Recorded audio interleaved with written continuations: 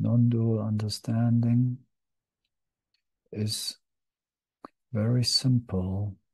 It's the simplest thing that we can imagine. It's our own being, our own intimate experience of ourselves. But in the same time, the understanding is very complex and often only accessible to us in different layers, in different steps of understanding. To see the whole picture at once through the complexity of the whole creation, including our bodies, our minds, the world, this being, this self. How does it all relate to each other?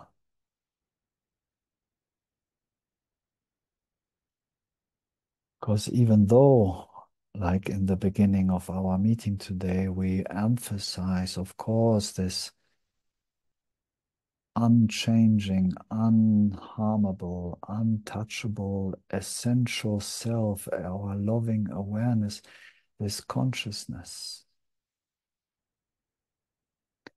And it's very important to recognize that as our true self, to make ourselves home there, so to speak, in our true self, to live from there, to rest in that, what I call resting in being.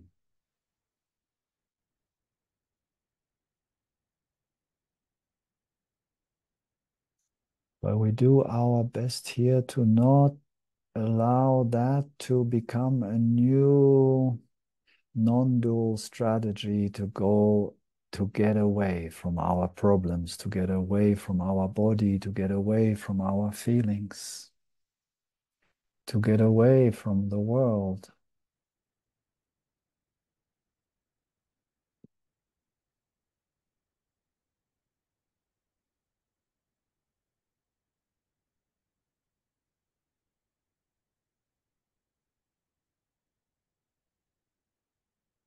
Modern non-duality, sometimes called neo-advaita,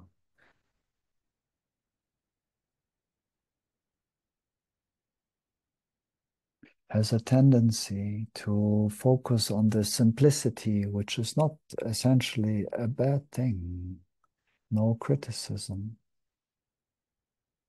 To focus on the one thing which is not a thing, only on this which is aware, this loving awareness, what I call loving awareness, this pure consciousness, the self, traditionally called Atma or Brahman.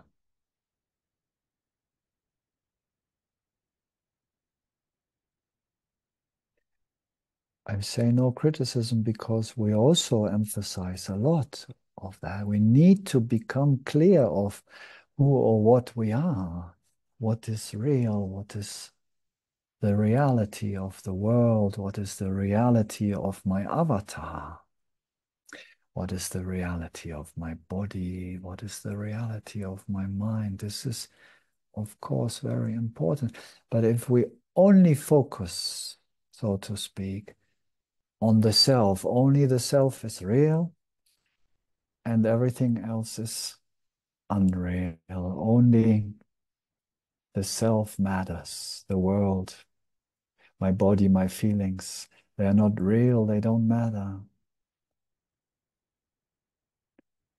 Many fell in the trap through this exclusive approach to have found a new extension, so to speak, of the old habit, to get away from my problems, to get away from my feelings. The ego adapts to the non-dual teachings and uses them to keep fragmenting myself, to fragment myself into I am only this pure consciousness.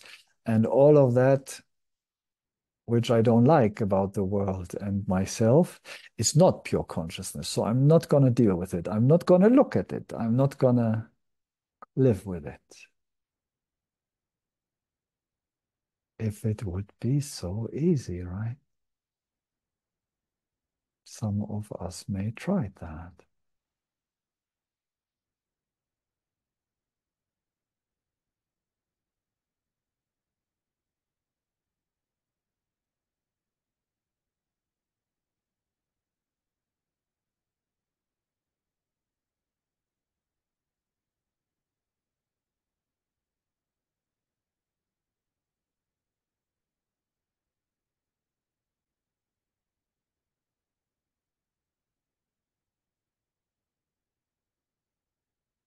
The magic of this Maya, of this illusion of separation, is that it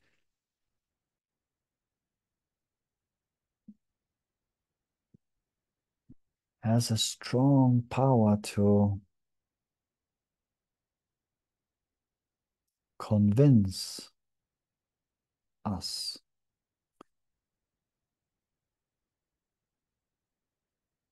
in thought, in feeling, and in perception of the reality of duality, of the reality of separation, of the reality of me being here and the world being something outside of me.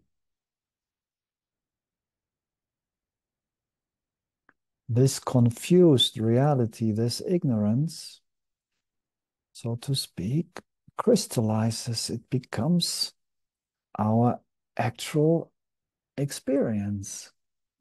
It feels that we are separate. It thinks that we are separated. It thinks that it's also dramatically important, this situation, this itch on my big toe must be something very serious.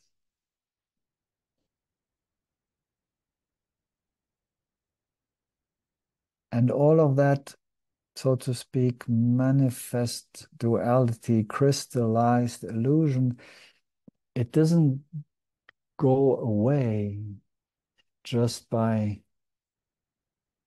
abandoning it,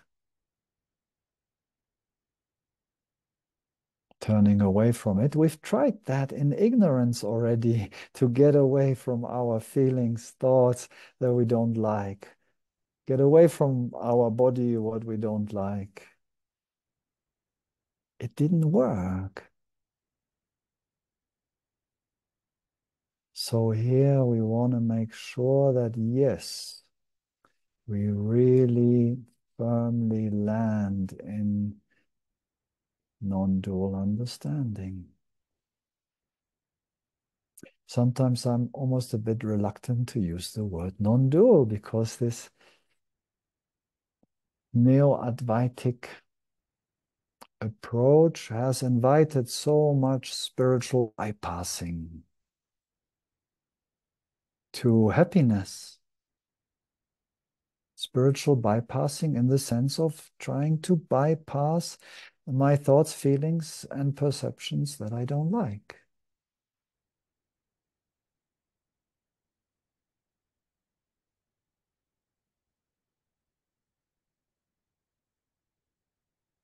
So we're trying our very best here to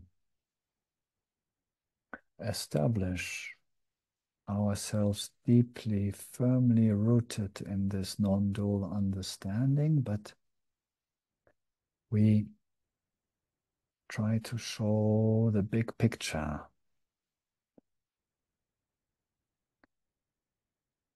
How does this pure consciousness, this loving awareness relate to the world, Jagat? How does it relate to this avatar, to this jiva? How does it relate to my feelings? How does it relate to relationships, to my work, to my talents, to my creativity. How does it all fit in together in this